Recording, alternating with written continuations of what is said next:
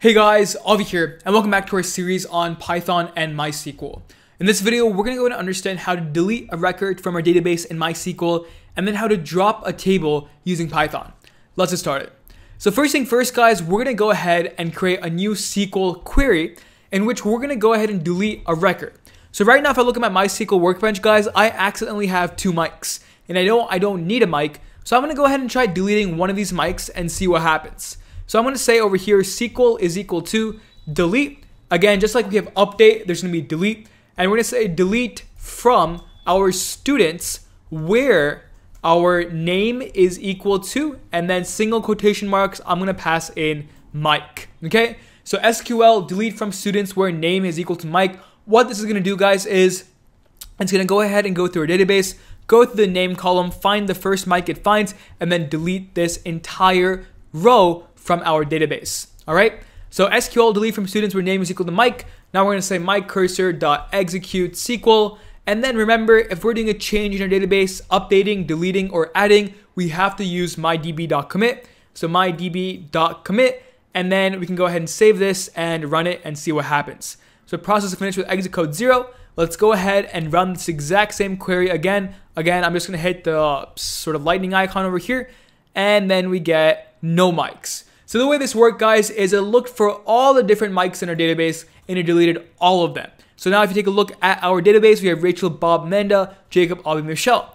You can do the exact same thing for age. You can say delete from students where age is equal to, let's say 13. I want to get rid of Bob. So in this scenario where age is equal to 13, again, it's an integer, so I don't have to put quotation marks around it. Go ahead and save that, run it.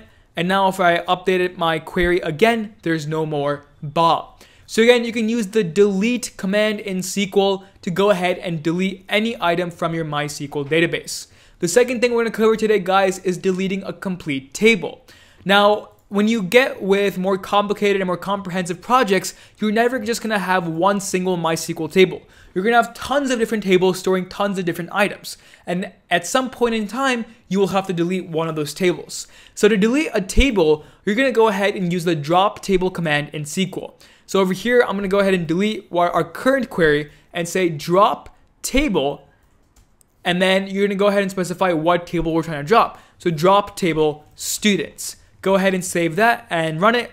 And now if you take a look at our MySQL workbench, guys, if I refresh my schema, I can now see that the tables has nothing. If I try running this command, I'm going to get an error. Table test.students does not exist.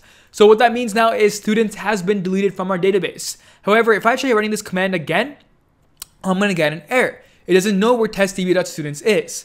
That's why people recommend saying drop table if exists. And what that basically does is it's basically a failsafe that, hey, in case students doesn't exist, we won't have this error and the code will still run smoothly. So drop table if exists students. Now if I go ahead and run this, since student doesn't even exist and we already deleted it, the code still continues without any error. Fantastic job, guys. That is how you delete an entry and how you drop a table using Python and MySQL. Don't forget to like, share, subscribe, and I will see you in the next video.